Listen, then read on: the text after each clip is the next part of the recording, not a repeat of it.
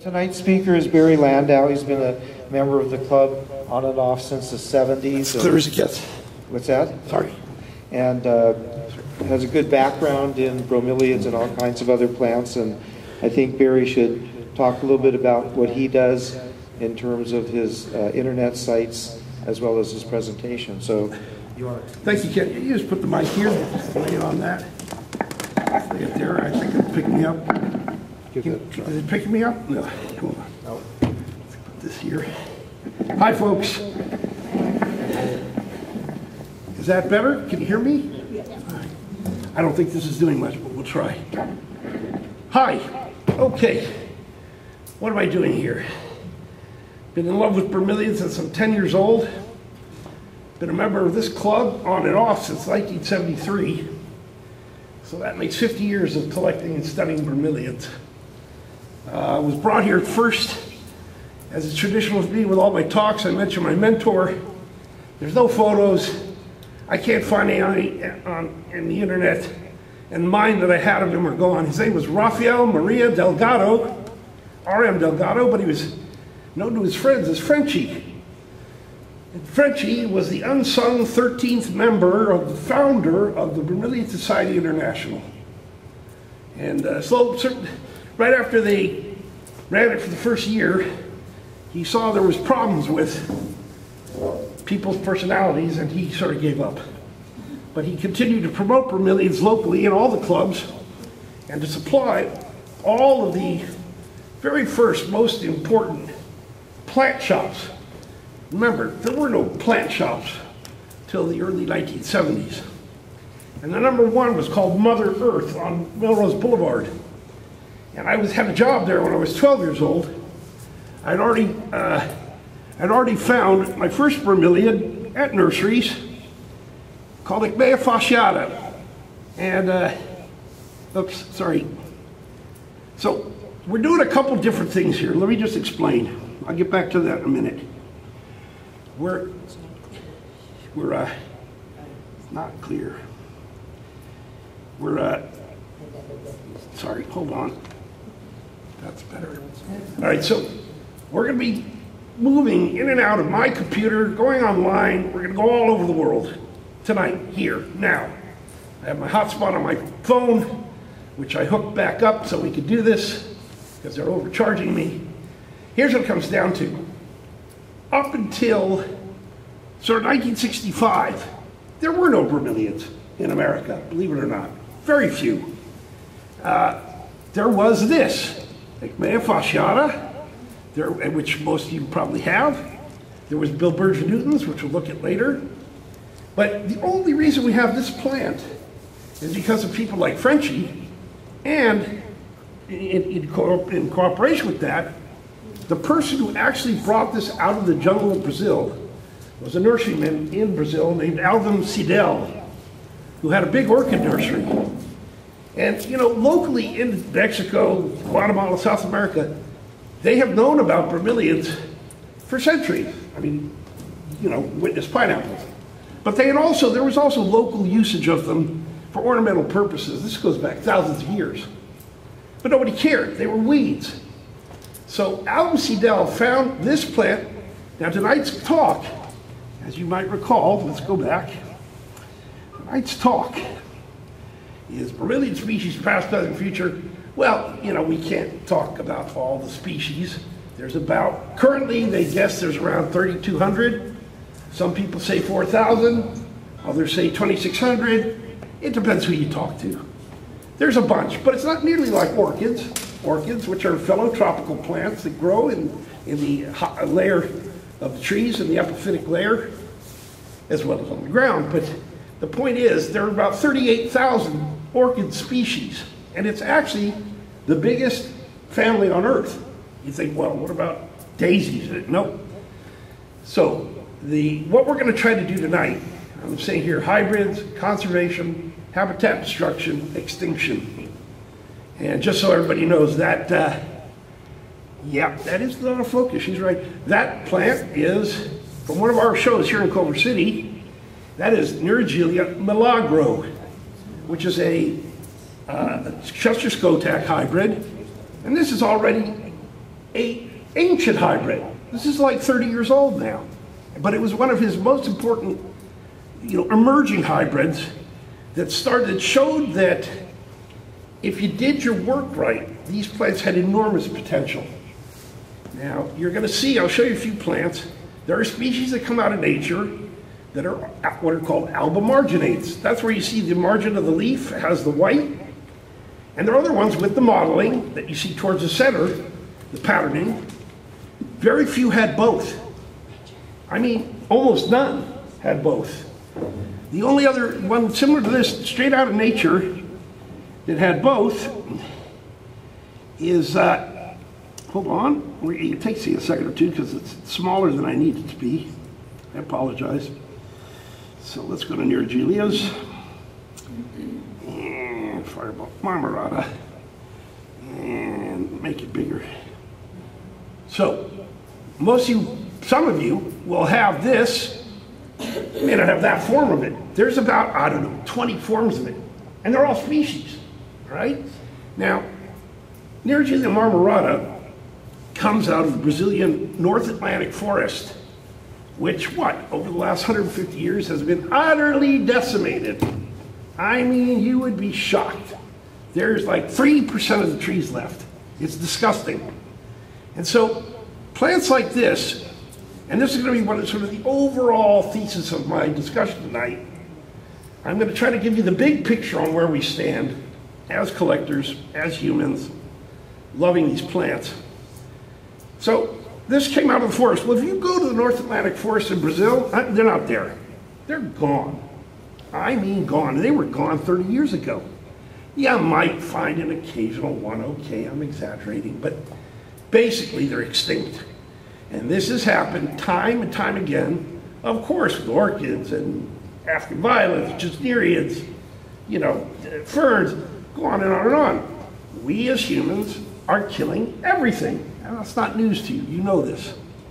So what I am doing, and I just determined this the other day, I realized that as much as I enjoy doing what I do, and I think you guys know that I created these crazy groups on Facebook.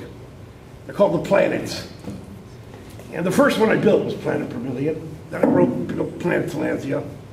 And then I built 325 others. And right as of today, I have about 800,000 worldwide members. Planet Bromeliad, as you can see, somewhere down here has, what is that, 21,378. So, the whole point was this. Again, I'm gonna be non-linear with you tonight, and I hopefully will keep making my point. We have to find some way as a plant society and as a plant club, and to bring these plants to other people. I don't care if it's your grandchildren or your niece and nephew or if the neighbor's kid. We do our lion's share, and we do a good job putting on our show every year, and you know that it's hard. We don't do, it's not easy for us. Most of us are elderly. But you can't imagine how important our show is for keeping this alive in Los Angeles. Right? You got South Bay, you got San Fernando Valley, but our show attracts a lot of people. So how does this all connect? You've got decimation of the forest, you've got decimation of the habitats, you've got remaining species where? In our collections. Now, beyond that, I'll get back to the Planet Bromeliad in a minute, okay? Beyond that, where is it? Where are they? Let's see. BSI. No, we want cell beat. So you got the BSI, right? Bromeliad Society International, is a decent group, but it's tiny, meaning 1,400 members. And so they're very limited what they can do as far as money to actually do conservation. They are responsible for backing the main collection at the Marie Selby Botanical Garden in Florida. And there's a huge repository of species there.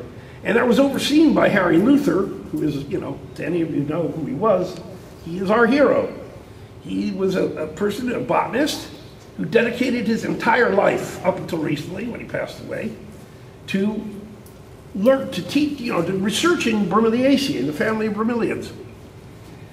And it came to a point where they no longer could employ him, and he moved and went over to Singapore to the big, the big garden there, the new one. You know what I'm talking about, the $1 billion garden. And he was there for about 1.5 years, and he had a heart attack. But Harry Luther and the collection at Marie Selby are maybe the only and the best collection of species on the planet. You've got, smatterings here and there in the UC system, meaning UCLA and at Berkeley. You've got Kew Gardens in England, and you have in Germany. You have some good stuff, okay? For instance, you've got Heidelberg. And so there's Heidelberg. This is that's their website. Let's see if I got some pictures for you. Heidelberg is where his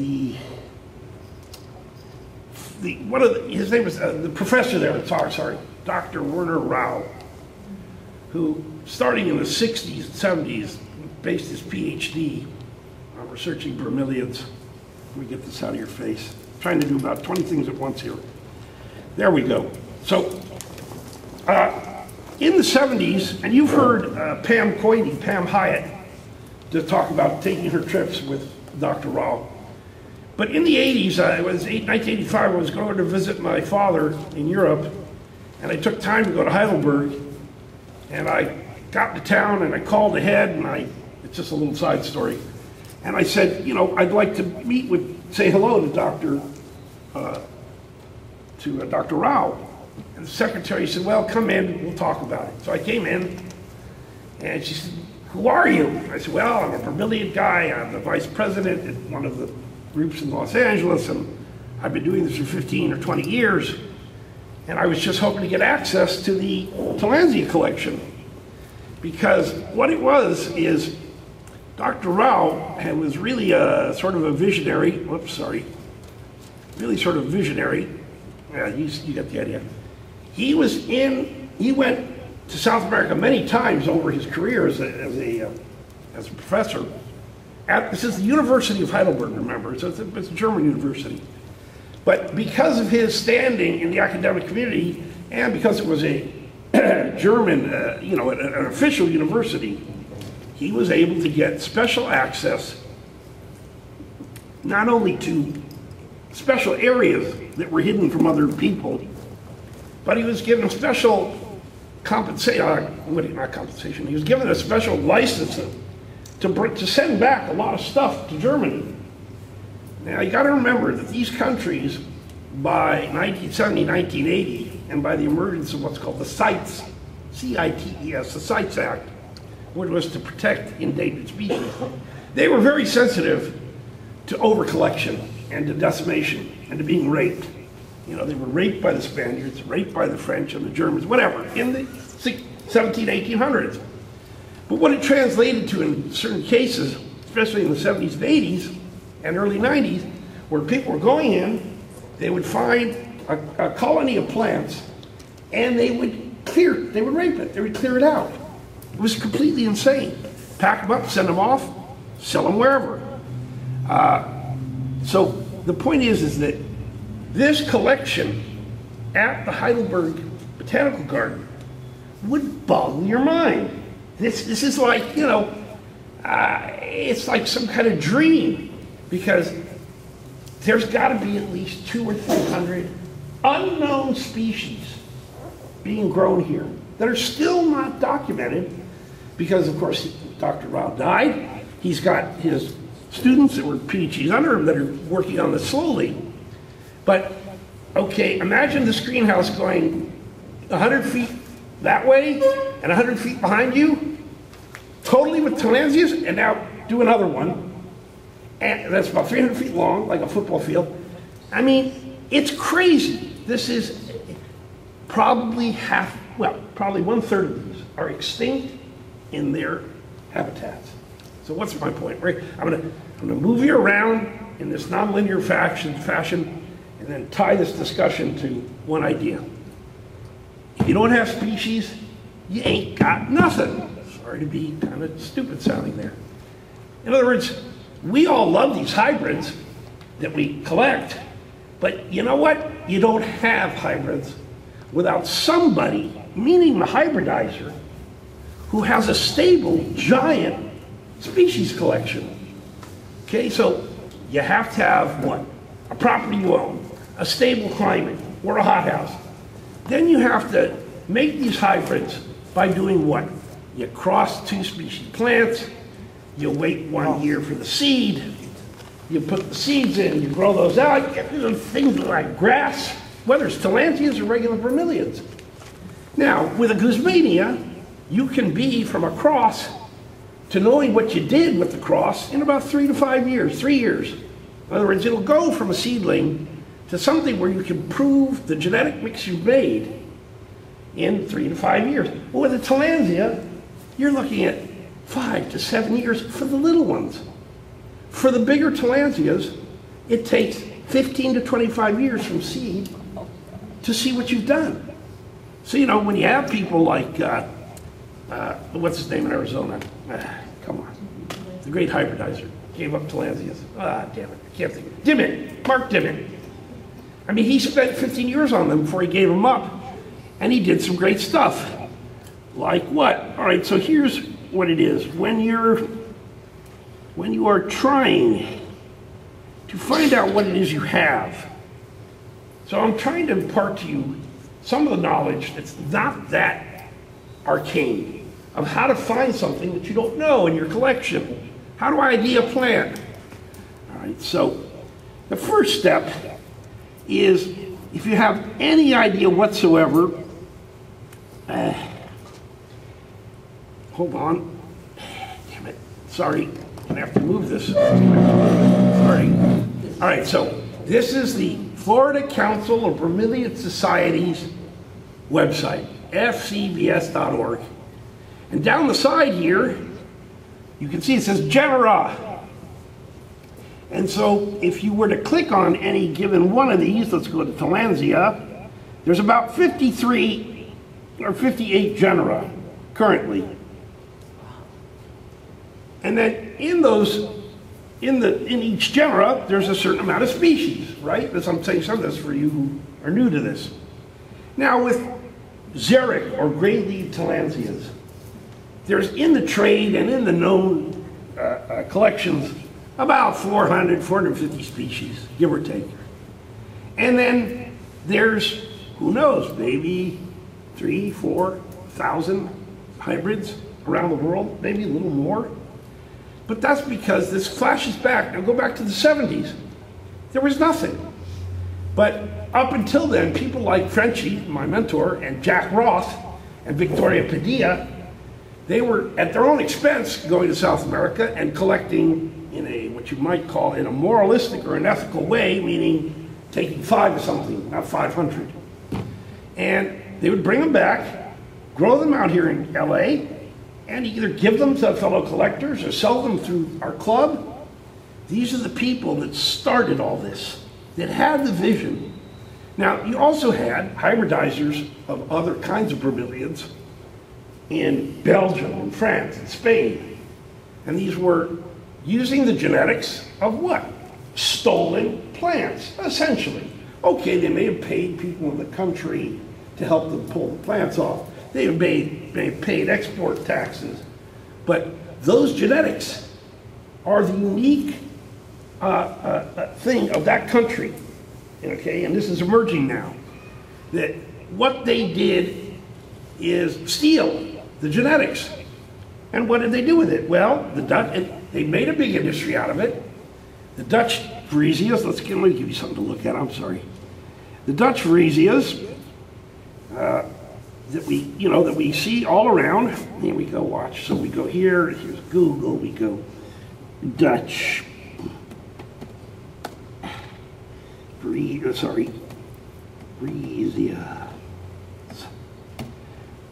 Okay, and go to images. Okay, so here we go. What they did was, they said, well, you're not going to be able to grow these things year-round in Europe. So if we're going to sell the plants as a floral trade, we have to make them small. We have to make them able to go on a windowsill. And they targeted these and guzmanias because they were soft-leaved. They didn't have spikes on the edge of the leaves. As you know, it can be a problem. And they turned this over time into a massive trade. Now, our hero here in California that recognized this at the same time was Dr. Kent. That was the founder and the main mover behind Kent's bromeliads. And when I was 12, it was the first time I went to visit Dr. Kent. He had his property right here, off the 405, right where the Howard Hughes Center is now.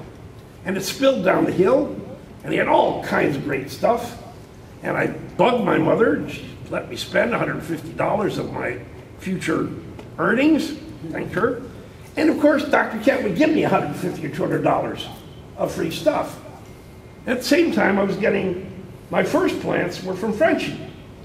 And Frenchie had all kinds of good stuff.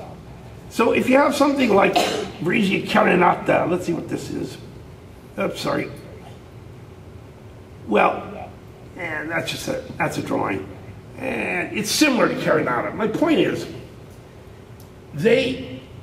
Dr. Kent also realized that if you were going to sell these plants as house plants, that you had to work with the softer leaved plants. But he could do it, he could make the attempts at hybridizing because he had a huge collection that he had paid a lot of money to go collecting and, to bring back in. To this day, Kent's generates a lot of, very, very interesting hybrids. All right, back to this. So, in Germany, believe it or not, Tillandsias, not necessarily regular bromeliads. They were purists, in other words. I'm not trying to make them sound evil. They're purists. So, this collection in Heidelberg represents this incredible treasure trove. But as we have seen what's going on, whether it's Bolsonaro or other people, other, illegal miners, loggers, the rainforest, the Amazon is going. That's not where a lot of these come from, okay? Yeah. Remember, the silverleaf tillandsias come mainly from coastal forests, dry, rocky areas in Guatemala and Mexico. But you got to remember, keep it in mind, that this is only in the New World. Bromeliads are a young family. What, 15, maybe 25 million years old? They don't know yet. Nobody, they argue. But, so you got Florida, Louisiana, Mississippi, a little bit in Arizona, not much. And then you got Mexico down to Argentina. This is the continent that gave rise to the plants we love. In the time that we have lived another 30 years, something like 20% of the habitats are gone, maybe more. Nobody knows. Okay, so all right, so let's talk about let's get back down to earth here. When you want to know what something is, how the heck do you find it? Well, sure, you just go to regular Google and, you can just type in Tillandsia ionantha, and you go click, and it's going to bring ionantha. Now remember, I'm in what's called the images. You see where the pointer is? And as long as you stay, you can go back to images, you can go out of it. But you're going to find that this has, it'll tell you at the top somewhere, there's like 800,000 images, okay, of different kinds of Tillandsia ionantha. And you would potentially be able to make an ID using these, okay? So you have a lot of, here, look, here's a good image of, probably the Mexican one, who knows? Okay, so that's one way to find an ID. But if you don't know what the heck the ID is of something, let's say you just don't know anything, you just put Tillandsia in Google. Remember, this is Google. This is the one thing that the trillionaires have given us, and you should make good use of it. Go to Tillandsia, we go search. Now, right now, you'd think, well, here's the search line, right? But it turns out, and nobody tells you this unless you figure it out yourself, that if you go over here, can you see the, well, damn it, sorry. 1 second. Okay, there's the image I took off. But that could be a photo from your own phone or from your own camera that you put on your desktop. Sorry, this is really pathetic, but here's what it is. You grab this thing, and it knows. You see it says drop image here? Google knows you want to put an image search in, and you drop it in, and watch this. Google finds you similar images. Now in this instance, it was an existing image already on Google, Yeah. so it only gives us one result. Yeah. but down here, here's visually similar images. And if you had one that wasn't so well defined, you might have had 10 up here, okay? But I'll tell you what, it's still harder in a way than what? Well, it turns out that between my being a top administrator and how he had a relationship in the early days, being 2011, I started these planets in 2010. My groups were growing so fast that one day I get a call and an email, and it says, this is John Tong calling from Facebook. I talked to you, I'm like, yeah, right. You know, I figured it's some crazy hacker or some idiot Nazi off Facebook trying to, you know, screw me over.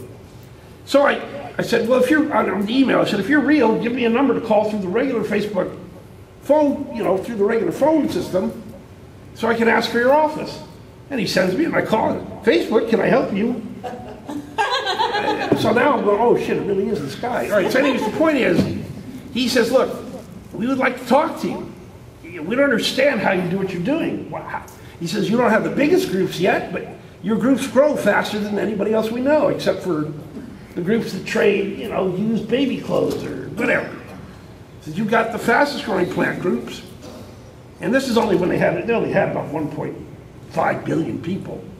But anyways, I said, well, how about this? I'll record a video and let you know what I do, and you can tell me if it's worth something to you. And gee, wouldn't it be nice if you paid me something? And by the way, I would like to be able to make money off my groups. Is there any way to do that? I said, I can tell you what advertising to put next to these things, okay? So, you know, right now you're not seeing it, but there's ads on the side of, wherever you go on Facebook, there's ads, right? That's how they make their money. I said, look, I can tell you which fertilizers, which kinds of plastic pots, you know, I will get you better click-through on the ads you put on my pages, and just pay me 2%. They're like, no, we don't pay anybody anything. We don't hire anybody. They said, the guys in our cafeteria are programmers. The guys who cook the food are programmers. And we don't hire anybody but programmers. All right. I said to them, look, I'm going to suggest to you some improvements. Number one, which should be that just so you guys know, whatever you post in these groups, so, you know, I want to make sure you understand. Here's something that was just posted 10 minutes ago, okay? And this is a guy, Jesse Wong. I think Jesse Wong is either Singapore or Taiwan. And he's showing us some great ionanthes in bloom. And so what I said to them, if you're going to dedicate hard drives and storage to keeping on my group's archived photos, geez, wouldn't it be great if I could search them? Because in the beginning, you could go, now look to the left there. I'm sorry things are kind of small. I can blow it up a little more. Let's see if we can blow it up a little more for you guys. Means I got to move around more.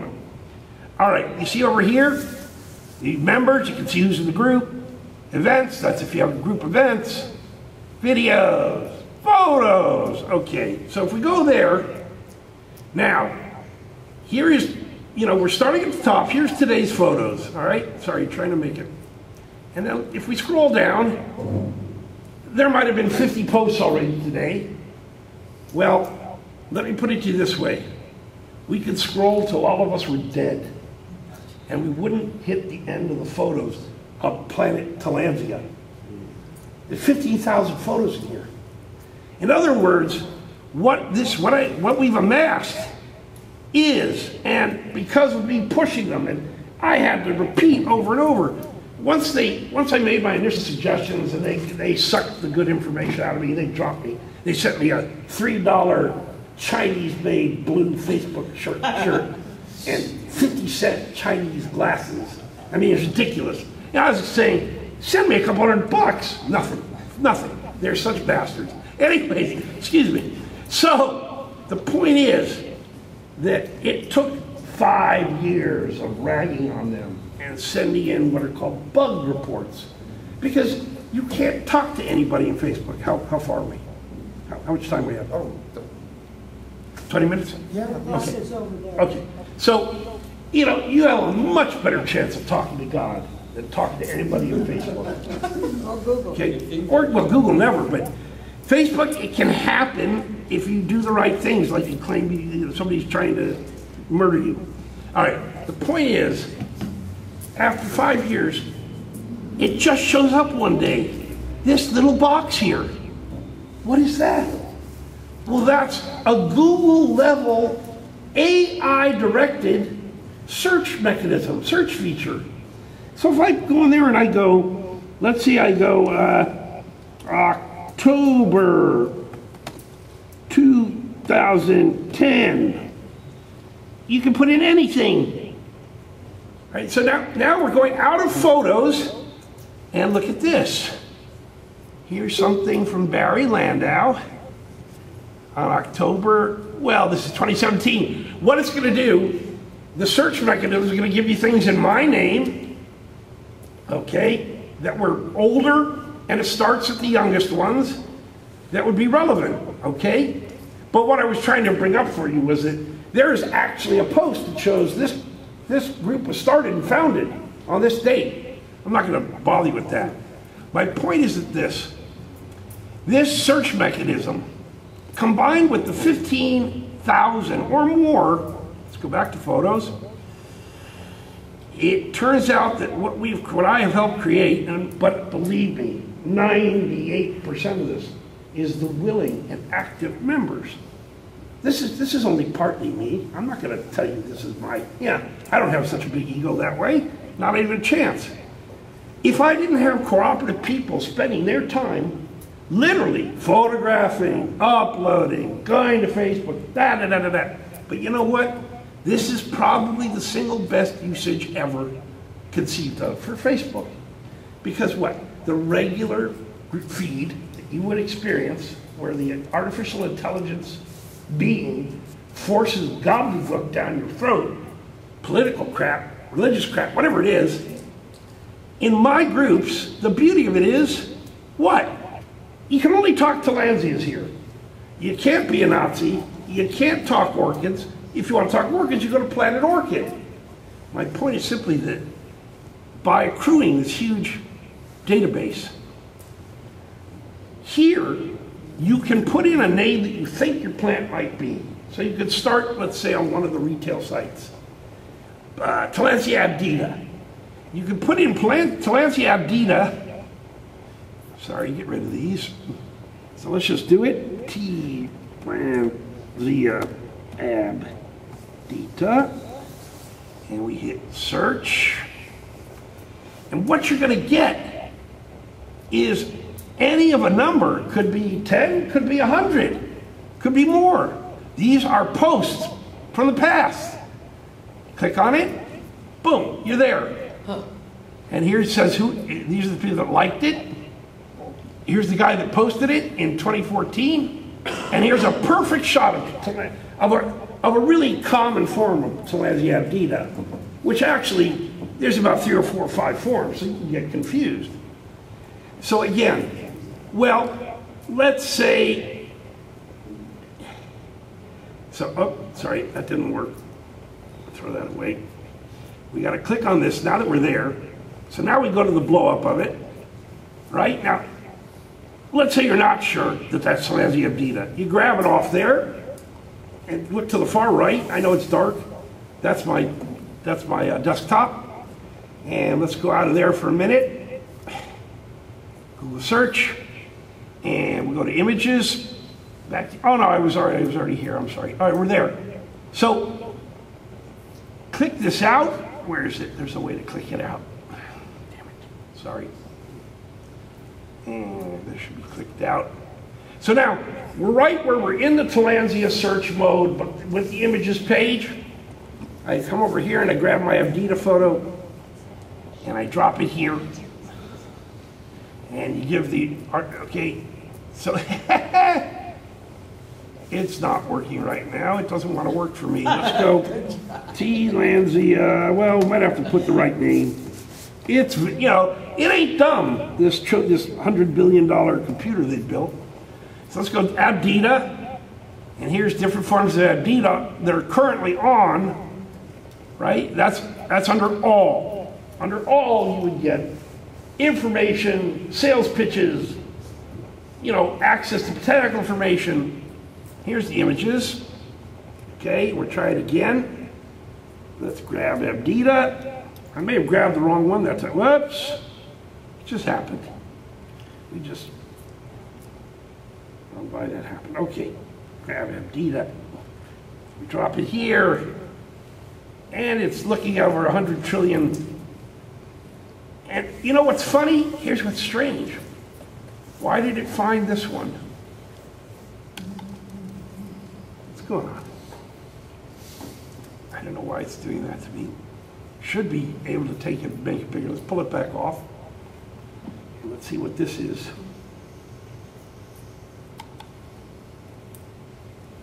Boy. No, it's just my computer's freezing up. All right, you know what it is? I'm probably running too many tabs. Let's just get back down to earth. Here's the point. Without having collectors like us, even our funkiest little collections, with a few Bill Burgeses and a few Mayas, you know what? You're helping preserve the species. So, in the meantime, while the world is destroying everything, and our clubs and our society, by and large, let's get rid of this, sorry. Talansia. Why am I trapped? There we go.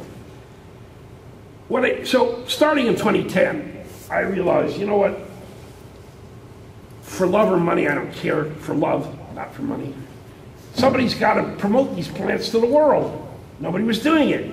The BSI is limited. The local clubs are great. I've always tried to support the local clubs. But my impetus was to remove the commercialism. You can't sell anything here. You can't buy anything here. You can't advertise. I have a separate group for that called Talansia Buy, Sell, Trade. But if you put up something to sell here, bam, I get notified, bam, you're gone. So you can come here, you can be a friendly, nice person, and you can be an expert, or you can be a little guy saying, what's my air plant? How do I take it? And you're going to get a nice answer. Because if my members don't answer you nicely, they're gone. Why? That's how Frenchie raised me. That's how my grandfather, David Ander, raised me. You know, if you're going to love plants and you want to keep the plants going, you have to be friendly to people and promote them. Now that's what our club does. This is why our yearly show is so important. Trying to make you understand that what you may do for selfish purposes is more important than you know. Because what? There is no central Bromeliad massive collection like the corn or wheat storage for, you know, for these seed varieties stored in some mountain in Norway. Nobody cares about the tropical species plants. Yeah, you got great nurseries like Bullace Bromeliads. You know, I don't know if you guys, do you know who Bullace is? Guys? All right, Bullace Bromeliads. Get me out of here, sorry. It's, they're one of the old-time Florida Bullace, sorry. Well, it should come up, there it is. Homestead, Florida. Bullace, he was the original founder of it. He was like Frenchie. He was like one of these people that started in the 60s or 70s. You got to remember that in America, in terms of collectors and collections, you have Florida, you have Mississippi, Louisiana, Texas, you have California, you have Hawaii. There's a little bit in the northern states, but what? They got to spend how much for heating a greenhouse? It's minimal. And then, you know, you had somebody incredible like Herb, just, what's his name? The one who just died recently, Herb, New York. Ah, damn it, the brain's going. Herb was a collector who was a staunch member of the BSI for 40 years and showed up every day. He grew plants, all kinds, species and hybrids, in an apartment in Manhattan. And he had an entire room dedicated with moisture control and da-da-da-da. Okay. My point is that outside that, you have the Germans and the Japanese who have, you know, they've become very interested. The emerging, most important, interesting people, though, collecting mainly tillandsias, are in Singapore, Malaysia, Thailand, what they call the small tigers or the medium tigers. Also China. This has become incredibly giant now. If you go to Google and you say buy tillandsias, you will get 500,000 attributions coming up. And believe me, the first 10,000 are rip-off. You know, people who are, if you pay them, you'll never see anything. You have to deal with reputable people. They're being sold on eBay. They're being sold everywhere. You know, in 75 or 76, I brought him I was working as a gardener for a friend of my parents doing orchid collections. Because what? The Mexican gardeners didn't know anything about them. And I was making good money. I was making 15 or 20 an hour. These are people, my father, Robert's father, our father, was a top art dealer. And we had a lot of good connections. And to a certain degree, I was able to take advantage of that while I was in high school. And I would do gardening in their hothouses. Frenchie was selling certain tillandsias back in 1965, but he was selling them to friends, or he was selling them to people in our club, or whatever. So what happened was you had plants that were considered by their local people to be absolute garbage. In other words, many places in Mexico, Peru, okay, I'm not going to get into it, they scrape them off and burn them. It's a parasite. No, they're not parasites. They only live on things, they don't live from them. But my point is, it took a unique vision to see that these plants, not only were they sculptural, and not only were they like living art, which was one of my name of my first company, not only were they like living art, the fact that they could grow on nothing, you don't need soil, they only grow in air. It's something that at first people didn't want to believe. Slowly but surely, not only do they believe it, you have 100,000 websites selling them. So it's an interesting thing. In that meantime, what stuff has been decimated? You know, I don't know if it's, you know, what do you want to talk about? Deforestation, gold mining, it goes on and on. So what it is this. I have tried to get people interested and try to keep the interest pure. These groups are only about the love of the plants. You can't come to my group and hurt people or talk about the latest politics. There's plenty of places on Facebook to do that. So look at this. This is the group header right now. Does anybody know what that is? Very good. And being that I'm the admin, I just want to show you how this works. We're going to change it right now. And here's the recent photos that are available today. You know, I could pick something from 10 years ago. This looks interesting. And let's go ahead and center it. And we'll save it. And we just changed the group header for 21,358 people to see. Is that a SCO tag? Yeah, it's well, it's funny. The ties are racing up against him, producing stuff that looks like him. So now you led me to my next thing. So let's just talk. I want to finish this by giving you an idea of how this kind of works, how hard it is to make hybrids, and how important large species, maintained species collections are. In other words, if you want to talk about Skotech, how does he do what he does? He has 100,000 plants just dedicated to breeding. Now he's in Costa Rica now. He had a lot less when he was in Texas and Florida. And of course you can, you can focus in. In other words, you only need 20,000 Nerigelias to have the pool of genetic library of genetic traits in which you might want to create a cross. But again, everything is like moving through lead. This plant probably took 20 or 25 years, whether it's Skotech or not. But anyways, so my point is that let's just do a little research. Let's try, I just want to show you something real quick. Let's go to here. Whoops. Let's open this. We'll go back to bullous bromeliads later. I'm sorry. I dropped that. My point about bullous, just so you know, so bullous bromeliads, like here's one shot. There's the facility, the garden. Are they strictly wholesale?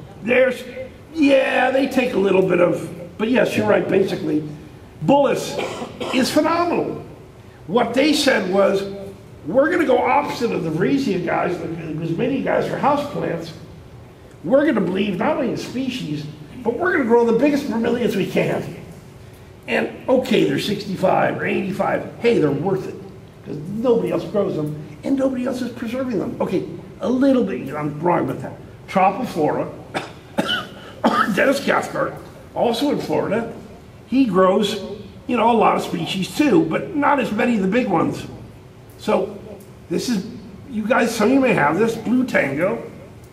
Now that's a hybrid made by the wife, Bullis's wife, maybe 40 years ago. And this was one of the first ecmeas, other than fasciata type plants or Chantini, that made a success for ecmeas as a commercial floral product.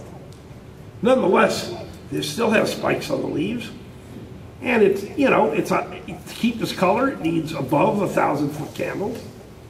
The great thing about Vreesias and Guzmanias is they come from either the cloud forest or the rainforest, and they're an undercarriage epiphyte. So they're growing under a muted light canopy, and therefore genetically they're able to carry color and have color and exciting forms based on the biome that generated them, that gave rise to them. You follow me so far? Ecmeas tend to come from more open, rocky savanna areas in the menagerie and other parts, drier parts. There are some that come from rainforest. So the point is that you have to have a target in your mind of where you want to go if you're a hybridizer. So let's go do this. Let's go put up, Neo Gelia. So here's Carolinae. And if we go here, it's got images. Sorry to flack around like that. It's the only way I can do this. So Carolinae, there was a regular Carolinae like this, but the Carolinae we're interested in is this one. And let's see if we get a larger image. Nah, it's the same thing. Okay. So this is tricolor striata, and this came to Europe very early on. Nobody knows, but maybe in the 1850s. But the Belgians and the Dutch started working with it in the 50s and 60s. And this is so it's a naturally occurring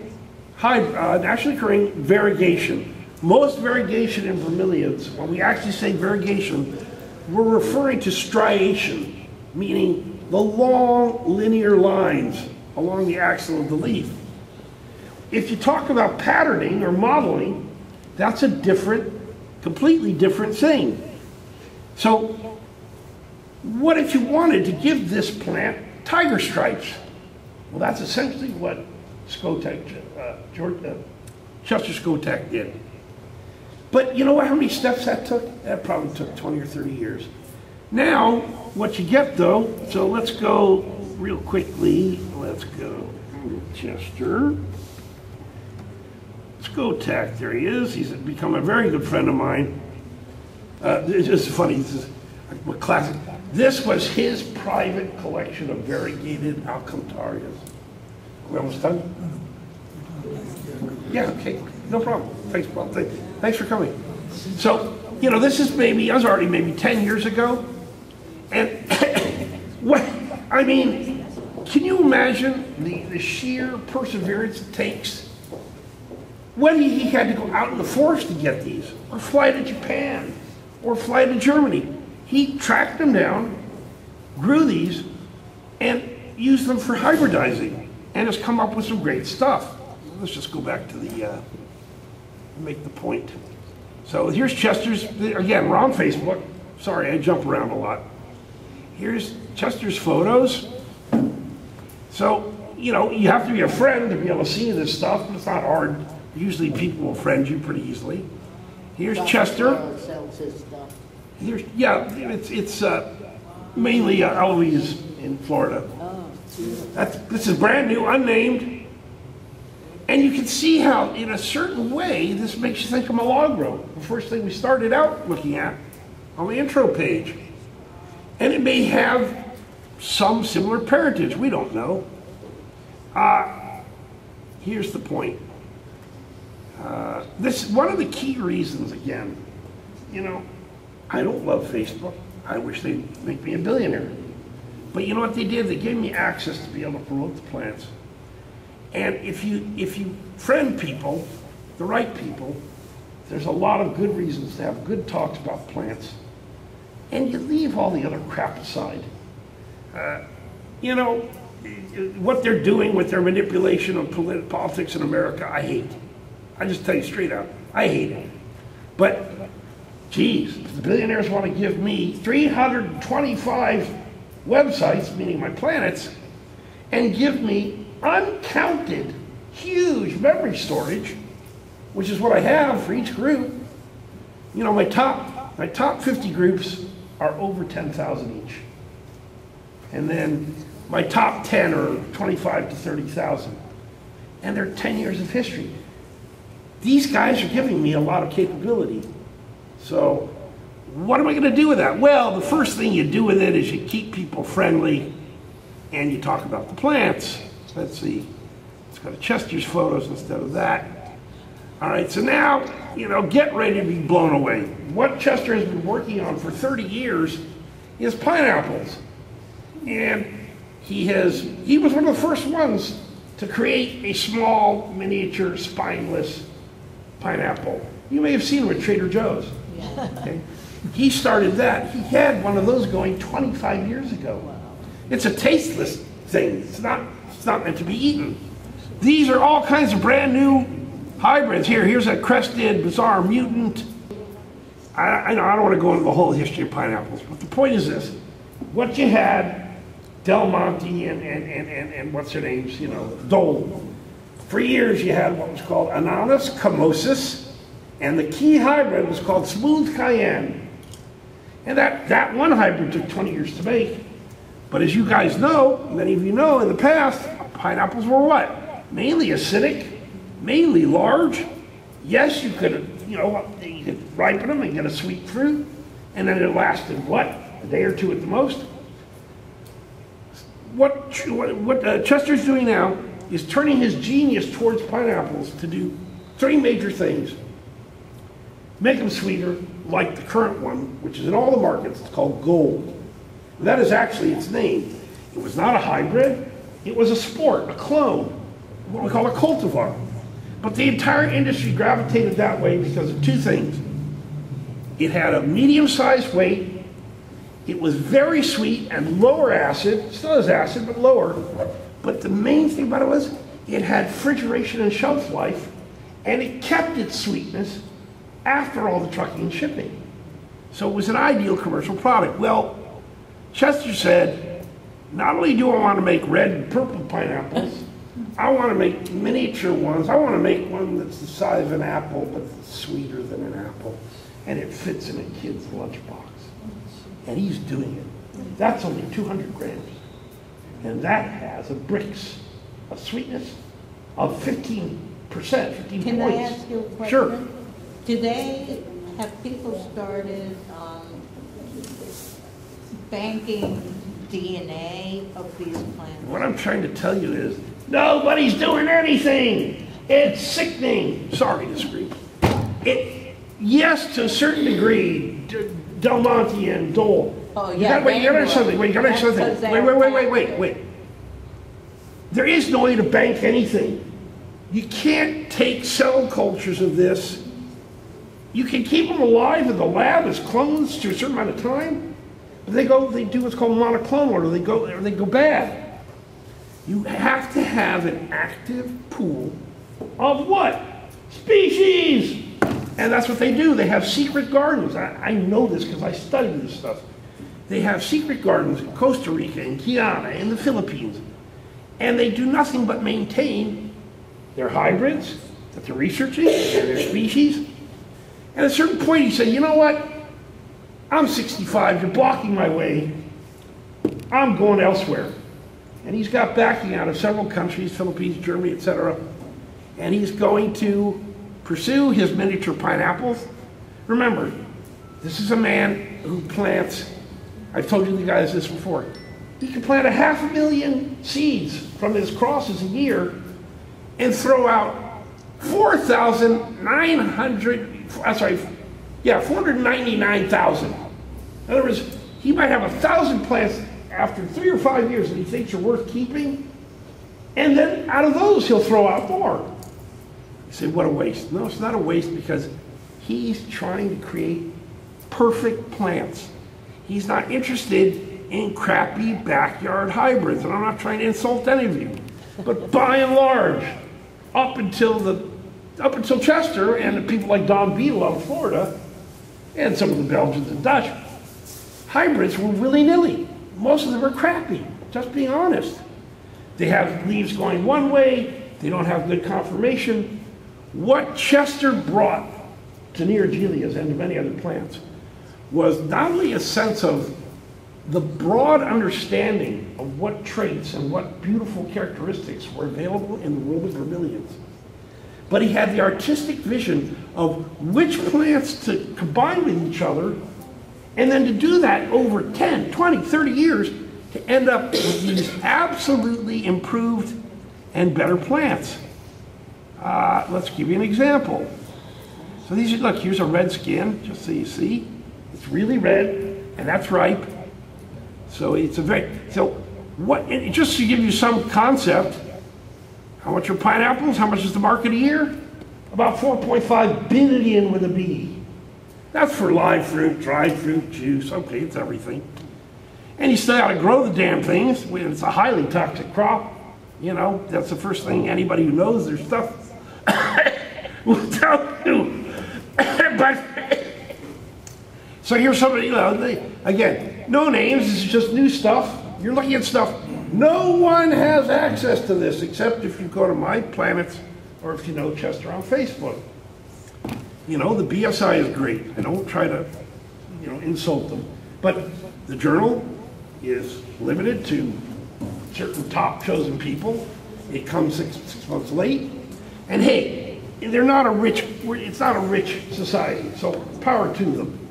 But if you want to know what's really got the pulse of what's new in bromeliads, you got to come to My Planets. And I'll show you why. So that's, you know. Wrap it up. Yeah, okay, I'll wrap it up. Do I have 5 minutes? Yeah. Okay. So, you know, this goes on and on. He has probably 5,000 of his own photos. And this is all new stuff. This is, you know, you say, well, that looks like as good as many I have. No, it doesn't. Look how many flowers, look at the size, look at the conformation. Brand new, unnamed.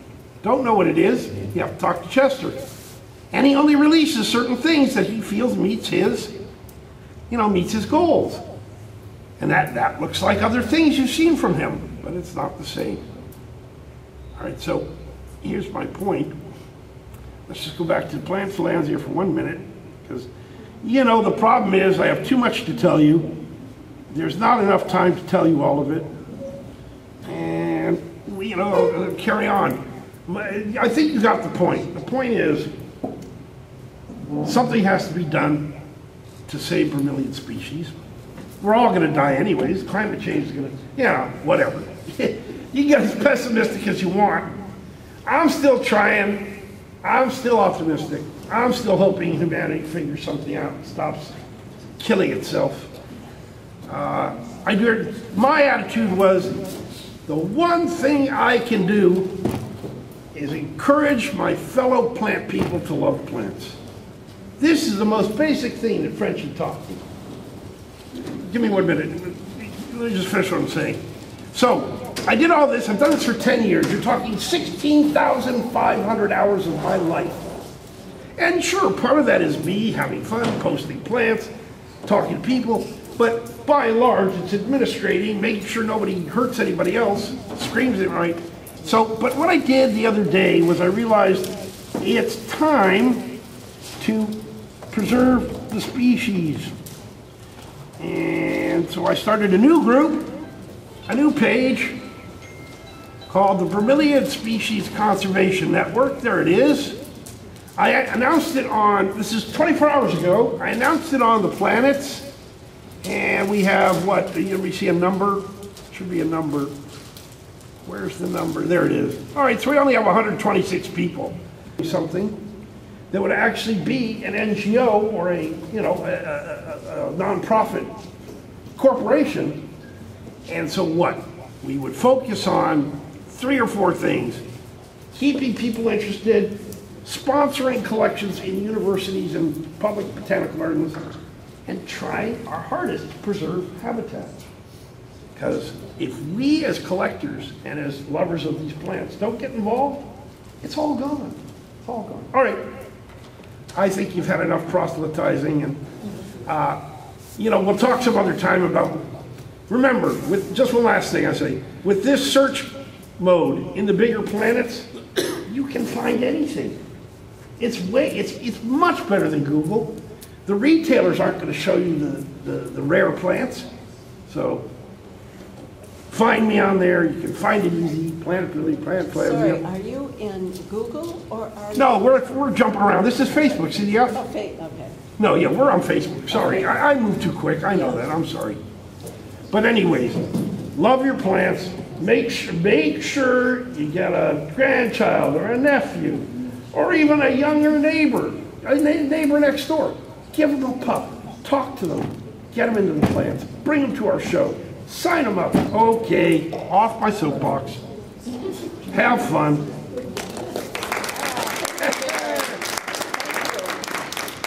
Thank you for putting up with me.